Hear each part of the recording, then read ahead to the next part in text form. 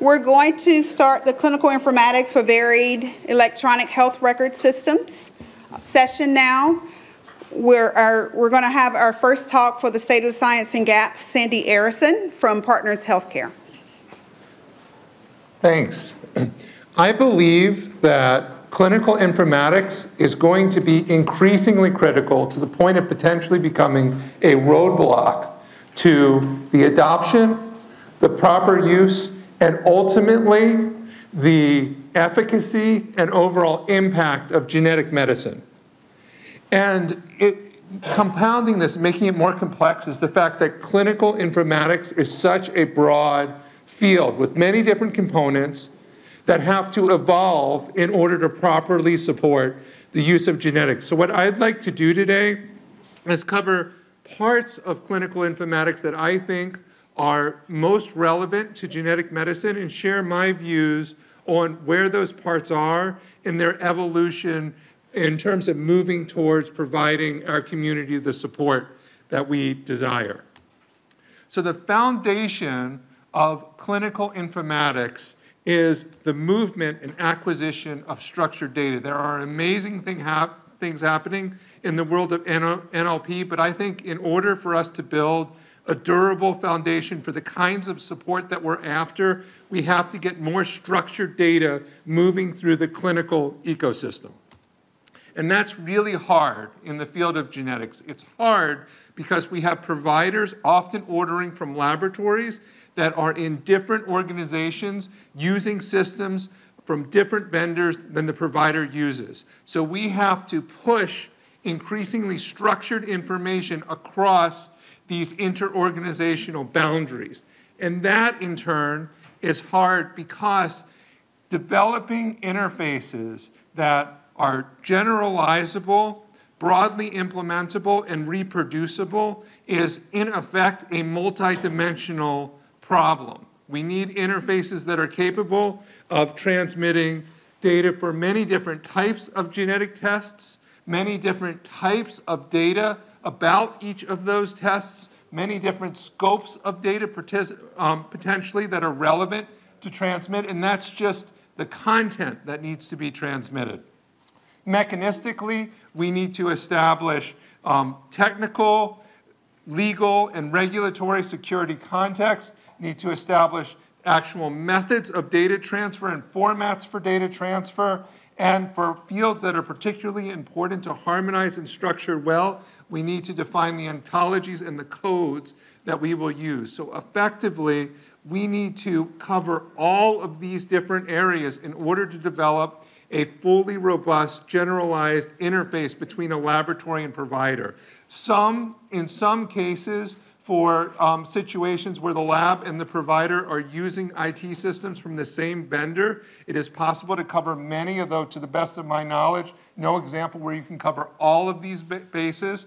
For situations where the lab and the provider are using different vendors, as far as I'm aware, there's no situation where even a majority of these different bases are covered, which means that what we have is a situation where those labs, when they establish these interfaces to the providers, there's a cost associated with that, which becomes a barrier, which means that not as much data moves through the ecosystem as we need to move in structured form, which in turn means that the whole rest of clinical informatics is less powerful than we need it to be. That doesn't mean that there aren't examples where clinical informatics is currently protecting patients in great ways. There are examples. Doesn't mean that as we move forward, we won't have increasing number of use cases where that kind of support will be provided. It will, but it does mean that the scope of the impact in terms of the number of people that we can assist, the number of communities that we can assist, the number of clinical scenarios that we can assist, the number of places that we can assist is severely limited by this lack of movement of structured data. So progress in this area is potentially valuable in a very generalizable way. So once data moves from the laboratory to the EHR, there are really two different scenarios for how it can be managed and processed. It can be placed directly into the EHR, probably the most straightforward way to handle it. The disadvantage, though, is you're limited to the structures and the EHR's ability to receive and understand and manage that genetic data. Alternative is to interject an ancillary genetic system that actually receives the data from the laboratory, usually models it in a much more detailed way, and then just sends to the EHR the data that the EHR is capable of managing well. Both of these in use today and can be implemented robustly. It's also worth thinking about where clinical interpretation of variants occurs. At present, it occurs in many different places, which leads to a scenario where it is difficult to ensure that the variant interpretations are maintained consistently across the ecosystem. In solving that problem, it requires the establishment of interfaces between the different sites where variant interpretations are maintained. Multiple barriers to that, technical barriers in terms of places wanting to keep data proprietary, but where these interfaces have been stood up, they've proven helpful. So once data is moving, it has to be displayed in the clinical environment. Again, multiple different ways to do that. As Kelly mentioned, a baseline scenario, you have a PDF or scanned fax coming in, getting placed into the EHR. It's probably going to be placed in a generalized section of the EHR, maybe a pathology section, but not managed as, as an independent genetic result. If a structured payload is sent into the EHR, then you can use whatever native capabilities the EHR has for managing genetic data. If an ancillary genetic system is involved, then you have the ability to establish a single sign-on transfer patient context interface, which essentially allows you to project displays into the electronic health record that seamlessly integrate with that environment, and then you can version and improve those displays independent of having to version the EHR itself. At this point, I did just want to mention that user interface design is an extremely difficult challenge throughout all of IT, but in particular in the clinical realm, it is very important. It's important for ensuring that screens that are presented are intuitive and that when people look at data in those screens, they understand it properly, so they apply it properly. But it also is a multidisciplinary area, and therefore it can be expensive to pull together the different disciplines that you need to in order to develop good user interface designs. But I think it's something that in our area we really have to focus on more. Okay, so we're displaying the data. Now, in order to do more complete forms of clinical decision support, ideally, we federate data together across institutions through networks and repositories. There are multiple different ways that that can be done. There's the model that ClinVar uses, that eMERGE is going to use to set up its de-identified repository, multiple different entities sending data into a single repository, maybe a public repository, maybe a controlled repository. Other alternative is peer-to-peer networking. Both of these have advantages and disadvantages. I think that both are necessary in order to build out the ideal ecosystem. But in addition to the networking process, there's the question of the content that is shared. I think we as a community are doing an increasingly good job of sharing genetic knowledge. There are some examples where aggregate data independent of cases are being shared to assist clinicians.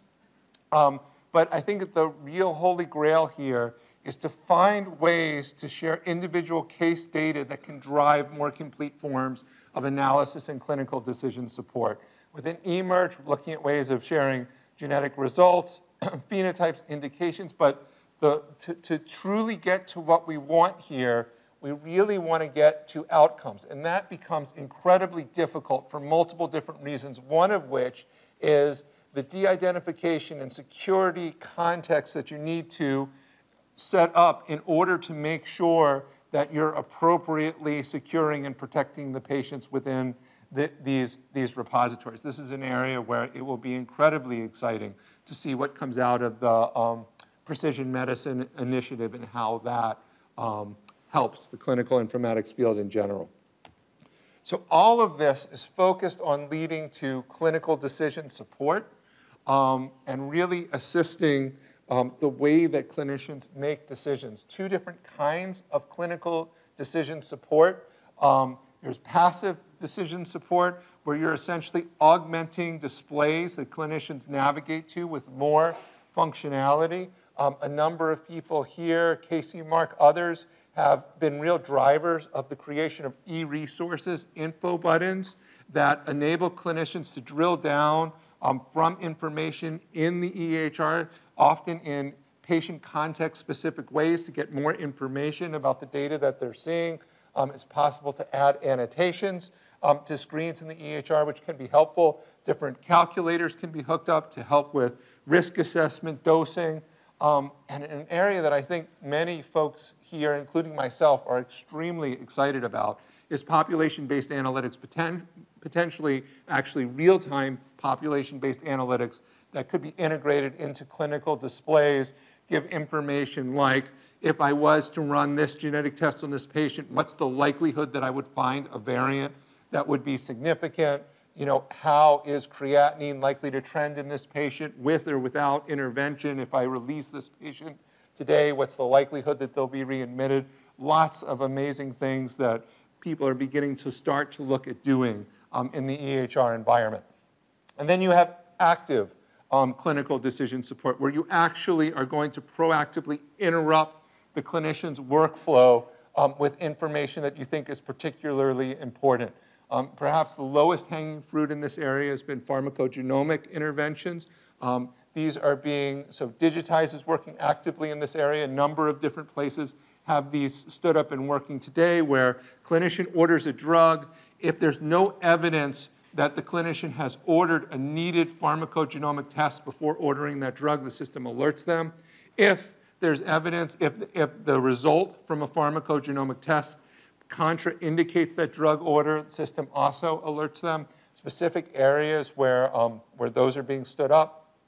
We've found knowledge update alerts to be extremely useful. So situations where a variant has previously been identified in a patient, new information is learned about that variant that could potentially be impactful to that patient's clinical care, sending the clinician a proactive alert.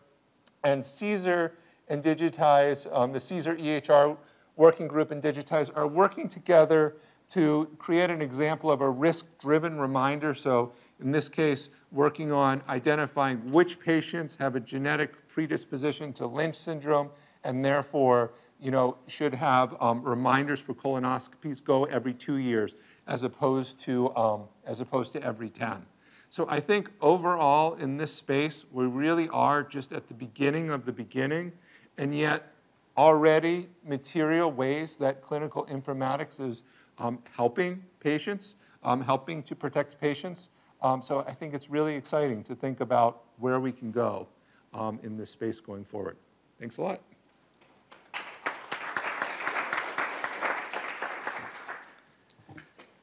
Thank you, Sandy. Next, we have Casey Overby from Johns Hopkins.